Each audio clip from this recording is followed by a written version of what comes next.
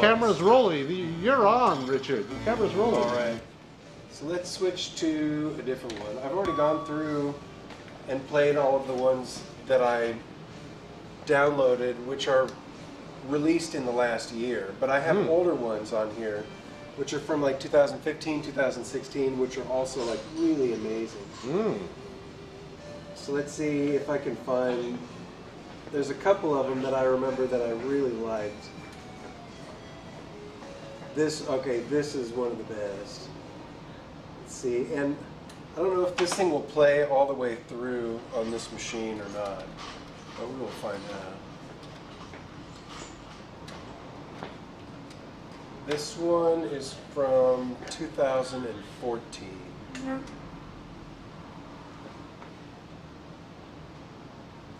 Like, the music is important, I think the story is important, and the art. Like, I really love the pixel art and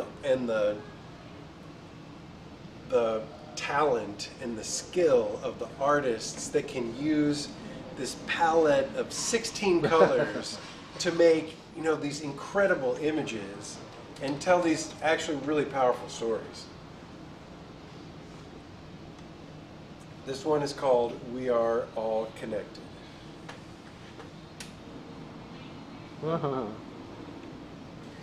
No, the lettering is blowing away.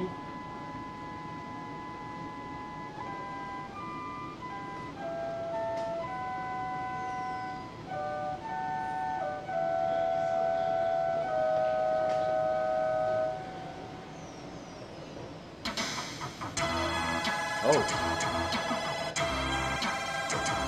There's the cow. Interesting. Very interesting. My grandpa. It's running off. Offense, Fairlight, and Prosonics. There's 3 groups that make this. Wow. Off to the wind.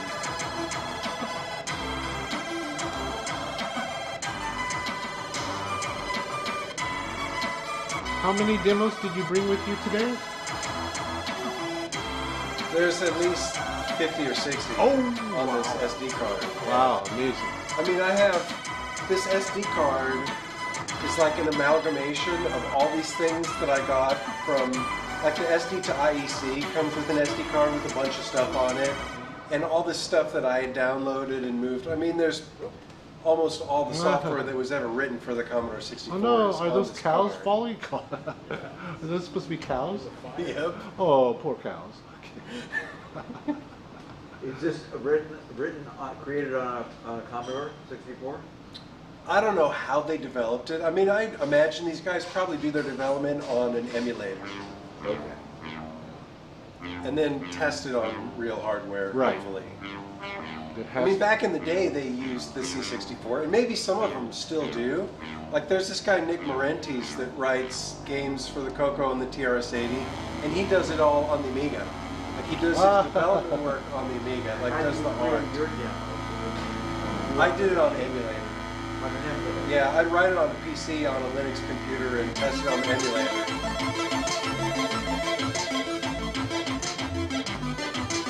Oh, that's very impressive. Very impressive.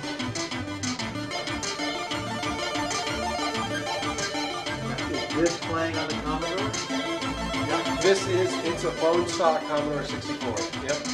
And you can copy these things on the floppy disks and you can run it on a 1541. Right. But it, So what you're saying is this would not be created on a Commodore. It could be, but I think these developers probably work on modern machines. Right.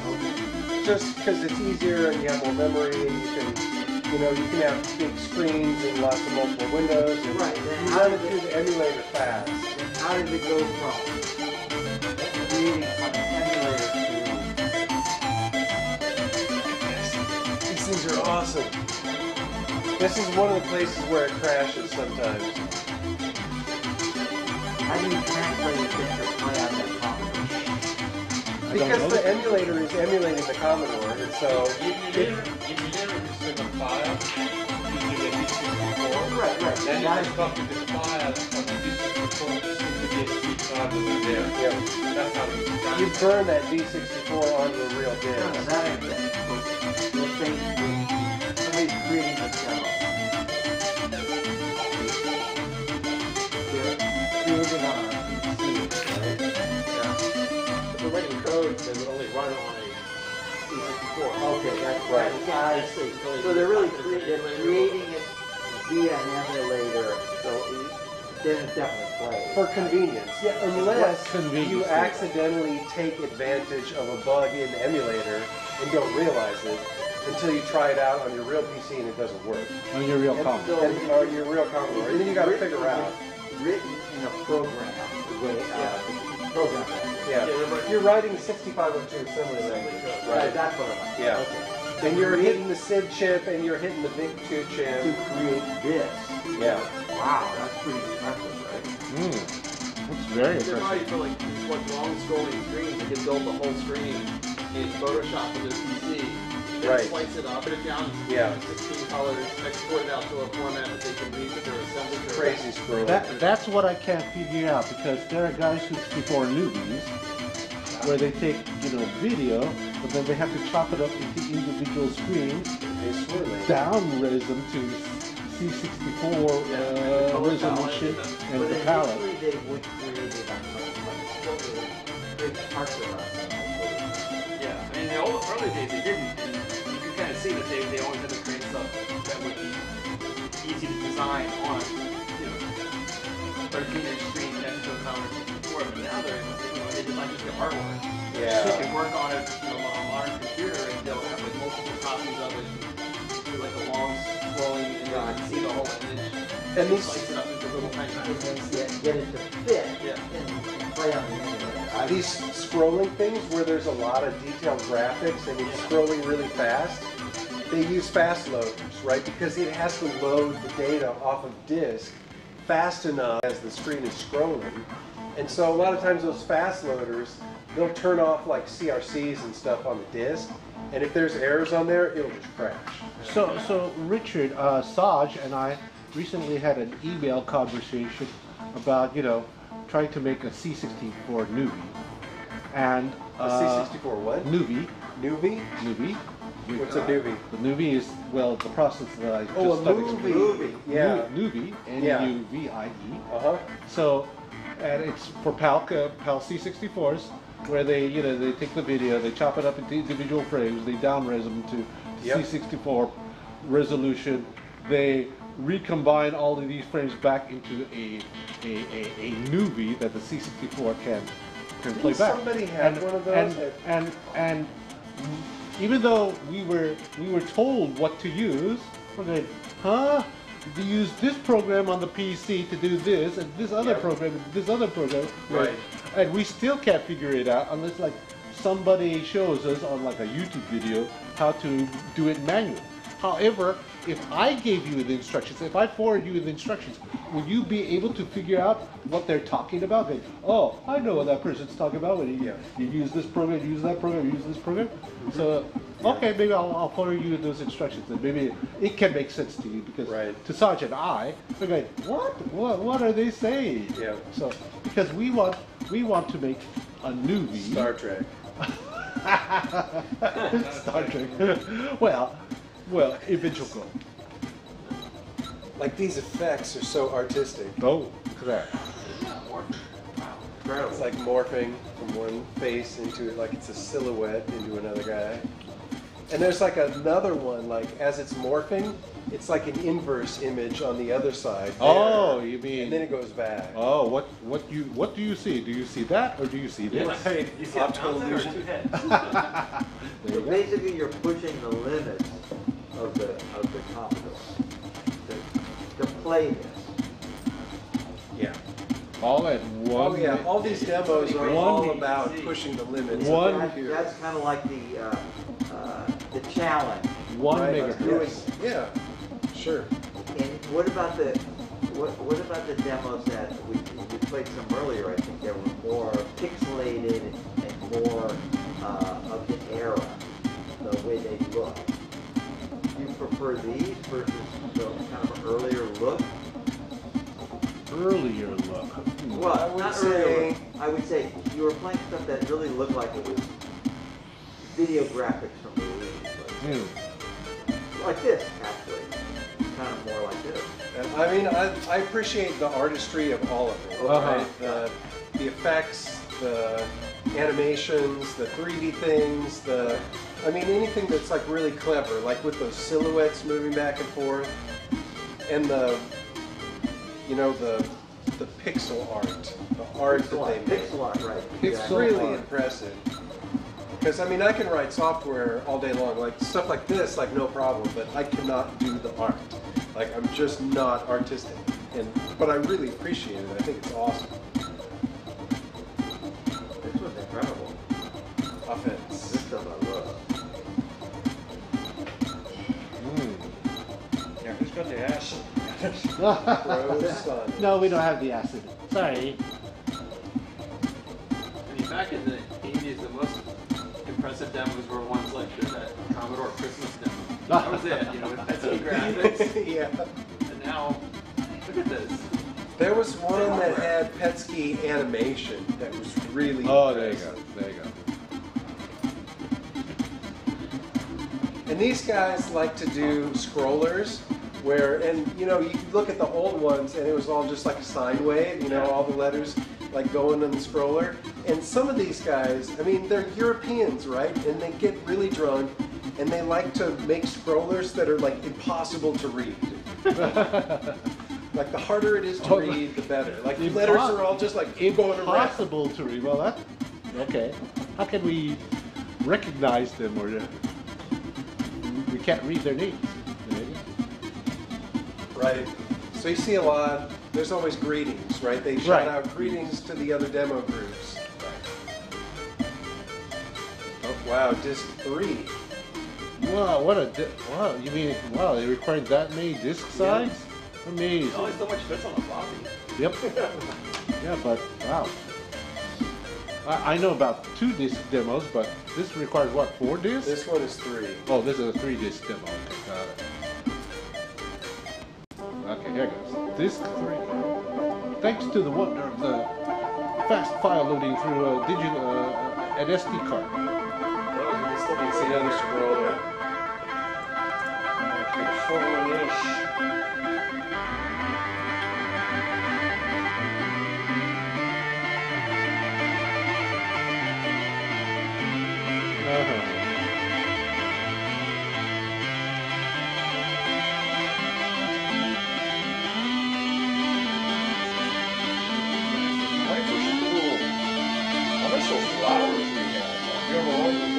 Yeah, I want to take pictures of that.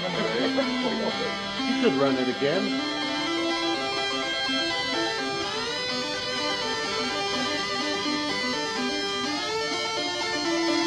No, what are they talking about? All of this is gibberish.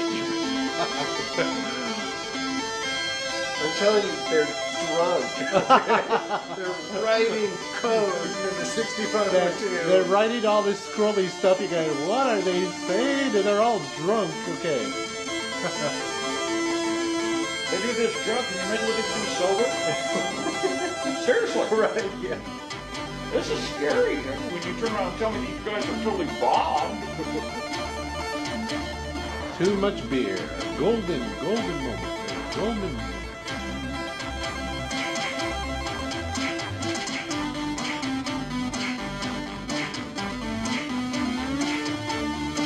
Time dilates, but we travel on in our old, accustomed ways. Huh? What? Time dilates? Present day cybersatosis.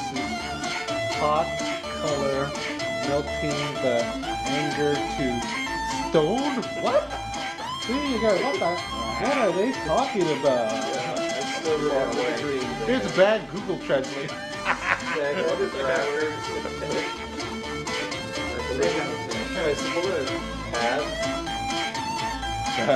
Translate. There's your SX64. Yay! Real hardware. Good.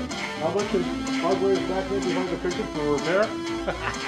How much do you have thrown back there, Leonard? For to be repaired? Too much. Nicely done pictures. Well done pictures. Well you done. couldn't have done this back in the day because you didn't have all the modern, like image capture things. Yeah. Like being able to capture and convert digital images and graphics. Right. It was very rough back then. Yeah. And now you just take a picture with your phone, run it through Photoshop, do whatever you gotta do. well, don't they have to like tweak it by hand pixelating some of the stuff? They look at even better. A lot of the stuff that they draw, they'll do that. You can trace it. You can put the photo behind them later and then draw behind it.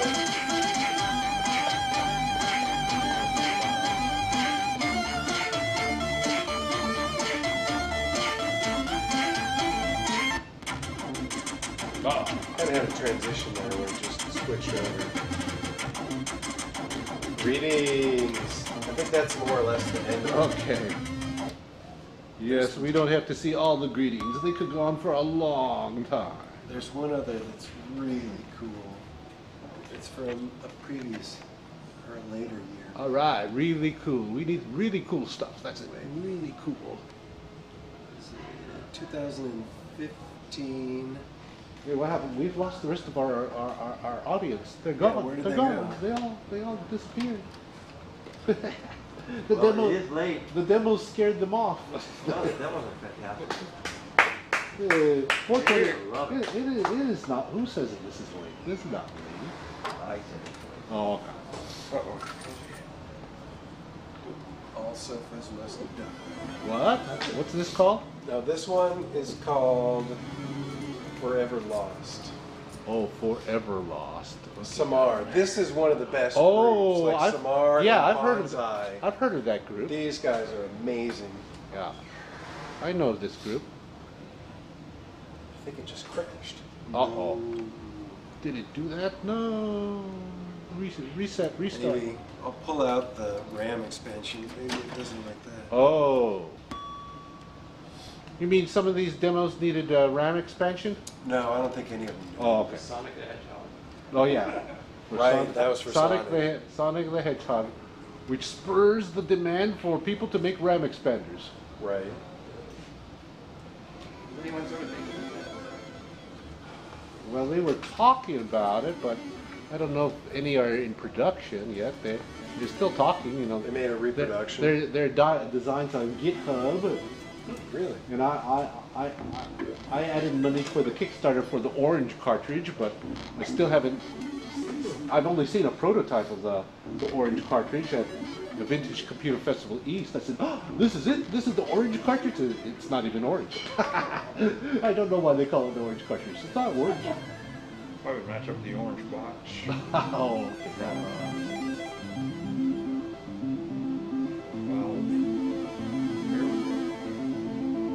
Yep, it's open.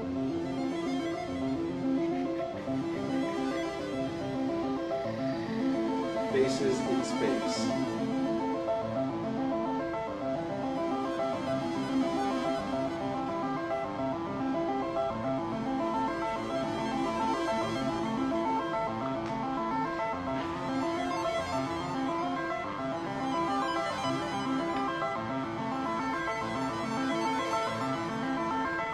Oh. Looks Very good, Mark Hamill. Mark Hamill. Very good. Very good. Faces in space. Look at any other faces in space? There's Oh. another green face. Okay, who's that? I don't know. Who's that supposed to Be be? the green alien that Kirk got involved. No, that doesn't look like a green alien girl from the classic Trek. You are wrong.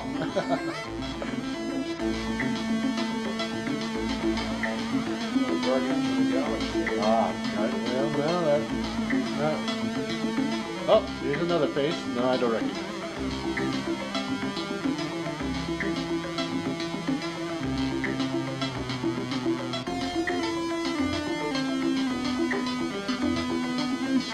You're... Okay. So, oh no, not another riddle. Not another riddle for me to figure Not out. a riddle when it talks about your soul. It's the Zen code. They're gonna give me some kind of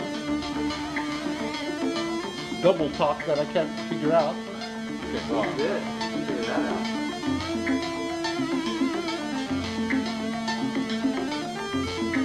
Belongs to... your soul belongs to the stars.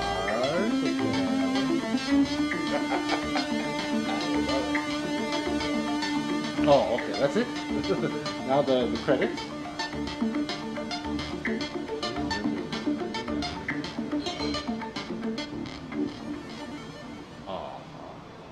Right. Oh, that's supposed to be Ramos. Nicely done. Very nice. Yeah, that's the end. I don't know if that was a member of their group or another member of the scene. Oh no. Yeah, a lot of these guys have died off. It's been 30 years, 40 years that these guys have been writing this stuff.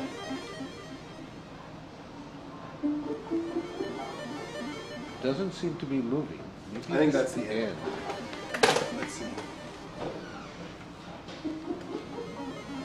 There's one, I'll show one from the last year. Okay, very good. And I've shown it before today. Yeah, I tried to keep up with the latest Commodore software being released. You know, usually games being released every month, but I don't know where to find information on the latest demos being released. There's a website called Pouet. Okay, Pouet, yeah. Pouet. Yeah. And they have everything. What? They do? Everything is there. Okay. That's good to know. I've visited Pouet a few times. There's an online magazine also called SeaWorld. Okay. Scene World, I've heard of them, but I don't remember ever actually reading. They come back in Oh yeah, I think yeah, Scene World done by, what's his name? What's his first name? Yurd? Yeah. Yurd. I don't know how to pronounce it. Jordan. I don't know how to pronounce it exactly. Okay, J-O-E-R-G. Yurd. Because I was interviewed once for Scene World. Oh, really? Yeah. Yeah, I'm up there on that. He interviewed me for over an hour. Ooh, I had things to say. I hope nobody else heard it. Oh, this is the one you were showing us earlier, right? Yeah. There you go. Yes, this is with nice 3D images going in.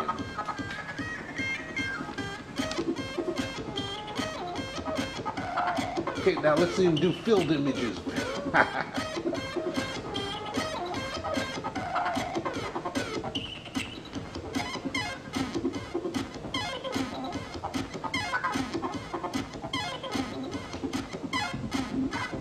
Okay, I need the Starship Enterprise done in this kind of Morphing from tree to martini glass.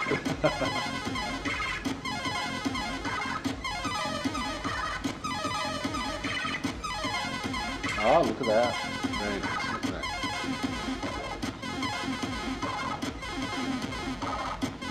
Oh, there it is. Yes, Uma Thurman. Is that from Pulp Fiction? Yep, looked like Pulp Fiction to me. And a roto zoomer. Ah, getting dizzy. It's dinner too.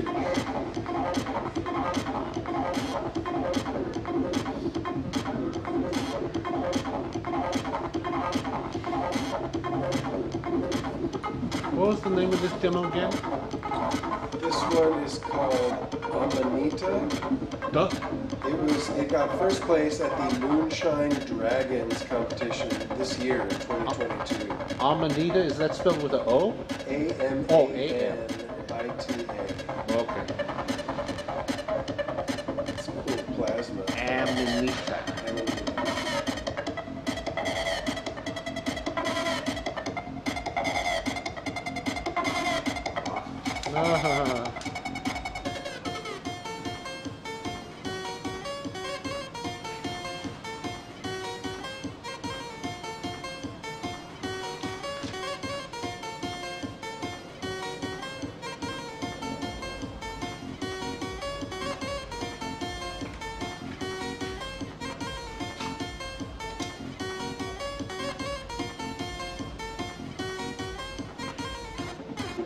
Oh.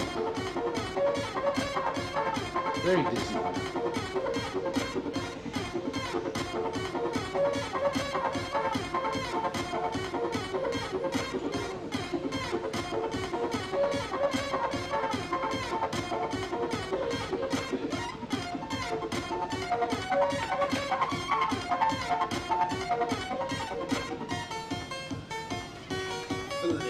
Very good.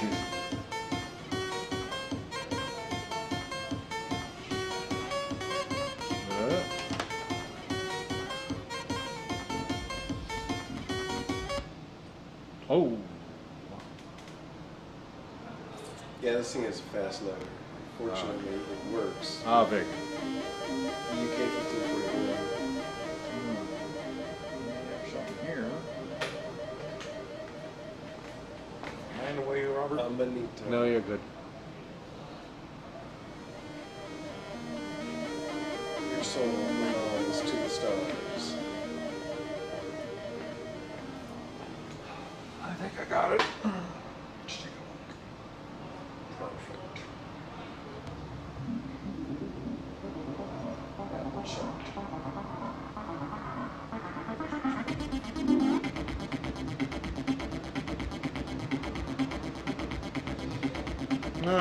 What is that? A totem? It's like a board. Ah. Have you been watching the new Star Trek series? I've only seen the first episode of Strange New Worlds. Picard. Well, there's Picard. There's two seasons. Well, yeah, I know about Picard. Did you watch them? I watched the first season of Picard. Yeah. I haven't seen. I watched the first one, but I haven't seen the second one yet. The second one's okay, but Yeah. My friends tell me only see episode 1 and the last episode of the second season. Okay. Because there's too much filler in the middle. Okay. You know, in the. it's the Picard version of Star Trek 4. Okay. What? He They go rescues back, they go whales? back in time and they talk about whales at one point. The guy on the bus has a cameo. What? The same actor. Oh no! Come on, that's recycling too much. So, like the first 2 episodes of Picard, they shot a bunch of it at Vasquez Rocks. All right. I recognized it right away, Exactly. right? It's like 15 miles, it's like 10 miles away from my house. Right. Like I immediately recognized it. Right. Yes. Yes. Maybe the future site of a class commercial. Definitely. You gotta have the I might run into copyright issues, Or just but have if someone it, in a Gorn if costume. it can be done on the SID, then we won't run into copyright issues. We have to have the SID version of that music. There you go. This is also another great one. Yeah. Oh, yeah. Won first place.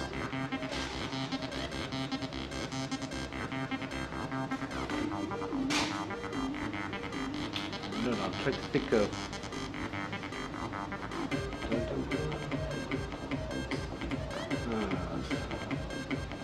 How to get. If I film at Vasquez Park, we'd have to have the appropriate SID music or Amiga music to go to. But of course, it can't be too close, or YouTube will shut us down for copyright infringement. Or at least shut down the music. Say, Right. No, you can't do that. So it has to be distinct enough not to be caught.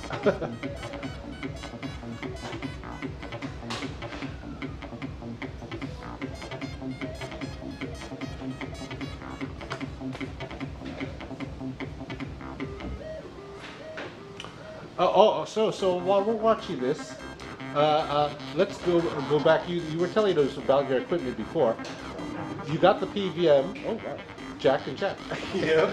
So you got the PVM from, where did you get the PVM, Sony PVM from? This one came from, I think, a place in New York City. I think I bought it off eBay, but I have another one that's not the medical version. It's the gray version instead of the white. And that one I bought from a post-production company on Olive, just down the street. So wait a minute. So you got one from New York City and it came intact with no damage? That's what I told a story earlier. Like, it was in this humongous box. And I was gone. I was at work, but my wife was home, and she said the FedEx guy just like dumped it on the lawn and like rolled it up to the front of the house. Wow. Just like boom, boom, boom, boom. Wow. And it survived that? Luckily. Amazing. Yeah. Amazing. Okay, it's the end of semi. Yeah, so see, that is a really special kind of end, kind of screen too, where they put two different screens with slightly different colors and they flicker them. So every other frame is different, right? So that way you blend colors together so you get more colors. And you can see it's flickering, right? So if we saw this at an LCD screen, it wouldn't quite be the same. It wouldn't work on an LCD. Oh. It has to be on a CRT. Oh, wow. Yeah. But if you were to film it and then slow it down, you could probably see the flickering change. Yeah. Yep. Huh. I mean, you can see it flickering if you just kind of look closely. Right. It's an And some of them flicker more than others. It's an interlace mode. So this would be the equivalent of an iFly? Right.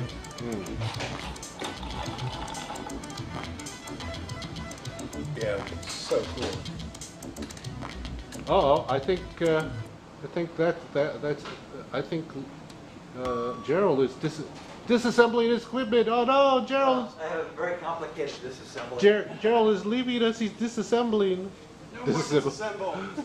Avengers, disassemble. I need to disassemble. Avengers, It's disassemble. very complicated. Okay. If I don't disassemble in a certain order, I won't be able to reassemble. Sounds like me. I mean, no, I have to do it because I know the way it goes back together. Exactly. There you go, Gabriel. Okay, oh, what time is it? It is 440. 4:40. Yes, it is. 4:40. Well, guys, I mean, is this the end of your presentation here, Yep. Richard? All right, it's the end of Richard's presentation. Applause. Thank you. The Commodore Los Angeles Super Show.